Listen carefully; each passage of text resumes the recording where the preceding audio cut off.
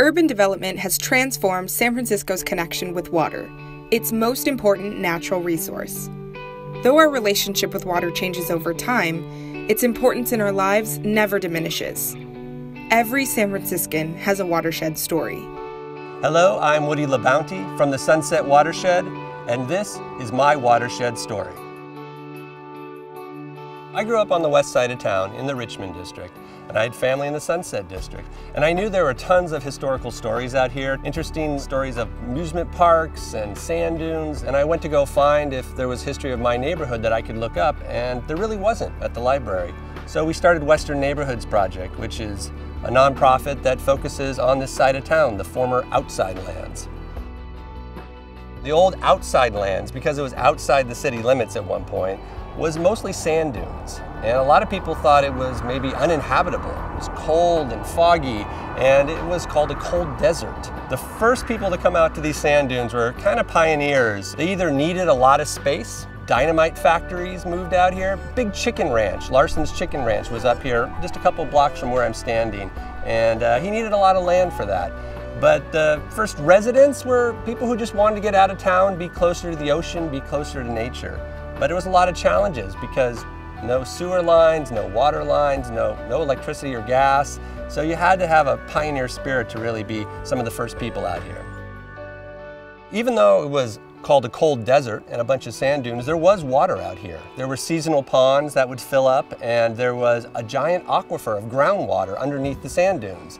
So the first people to come out here dug wells out near the beach, just 500 yards from the salty ocean, and it would hit the aquifer and pump up water. So that was necessary. You had to have water. You really couldn't live out here.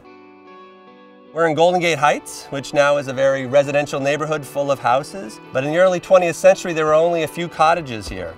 And the people who lived here, they needed water. They couldn't really drill down to get water at this location.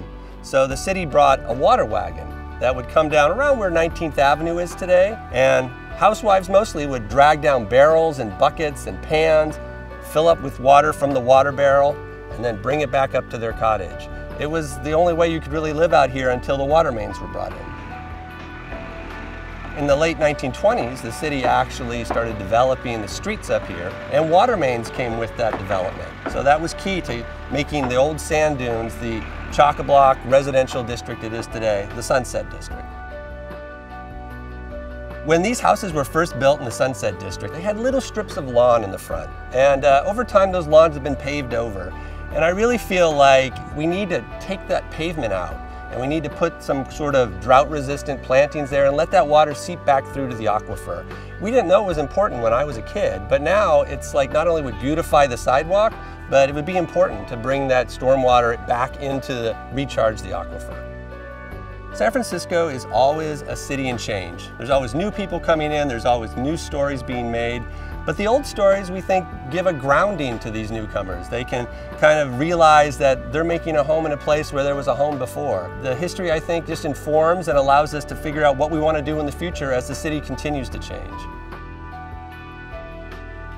Discover your watershed story.